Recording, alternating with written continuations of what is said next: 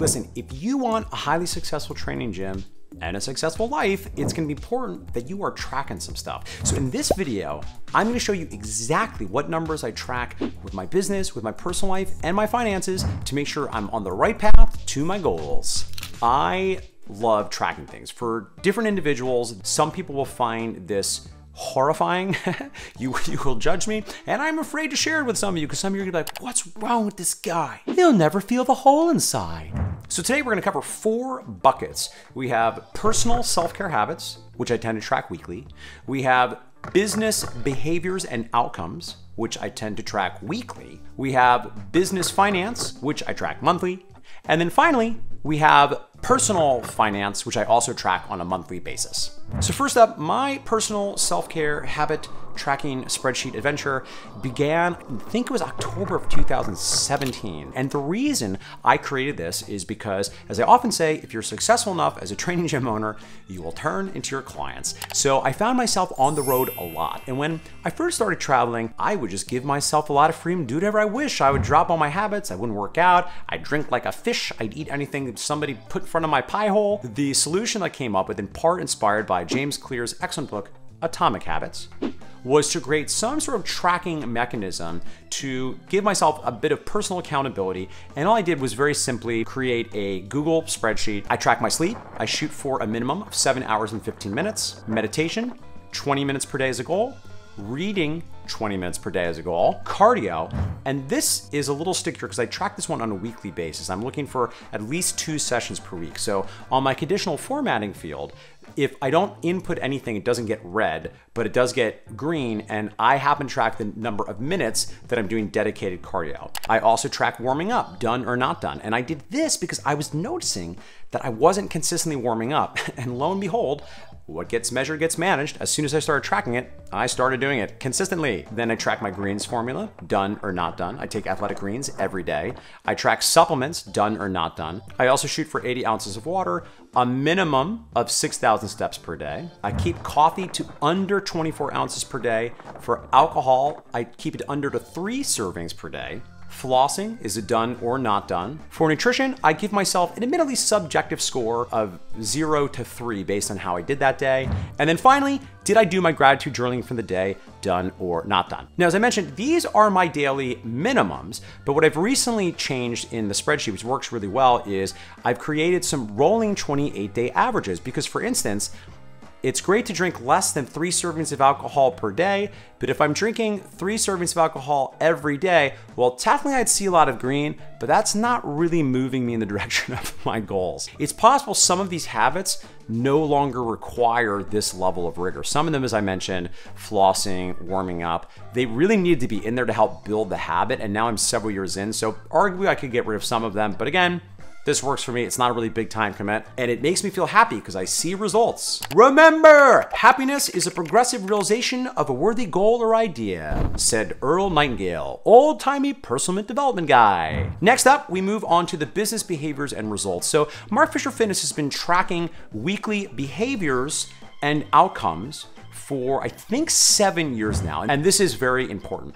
Anyone that is in Business for Unicorns Unicorn Society will know we now make you do this because we don't know what's going on with your business and we can't help you if you're tracking things.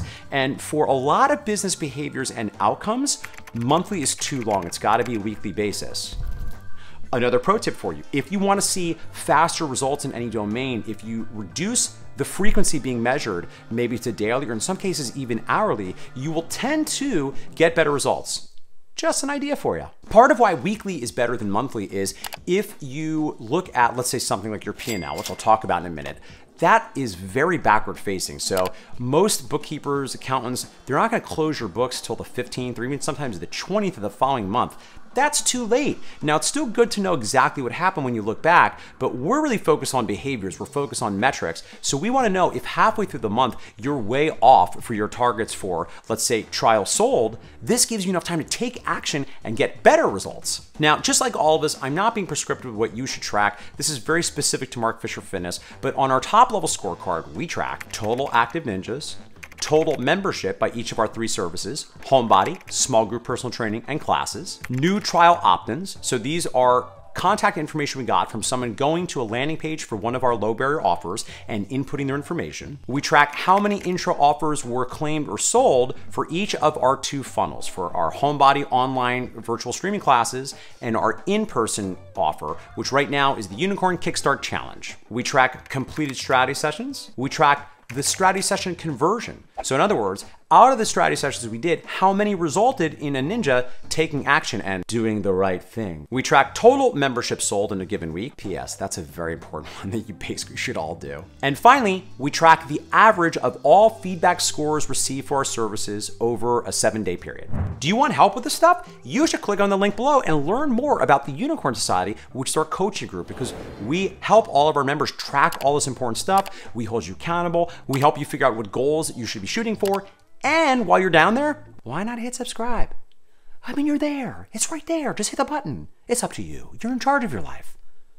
I like you. The last thing I want to say about that top level scorecard and all of the scorecards is we're not just tracking results, and those matter, believe you me. We're also tracking behaviors. So for instance, as an example, on the sales and marketing scorecard, yes, we're going to track how many strategy sessions we did and what the conversion was, but we're also going to track how many calls our salespeople are doing, right? How often are we reaching out? So you want to be tracking both things that are reflective of the outcomes you want, but you also want to highlight, you want to measure the behaviors you want to see, because then you'll do a better job of holding your team accountable to putting in the work that will lead to the outcomes you want. Next up, we have monthly business finance numbers. And while I look to behaviors and outcomes on a weekly basis when I'm managing our team, the finances usually shake out best on a monthly basis. So this is done relatively simply by reviewing my P&L.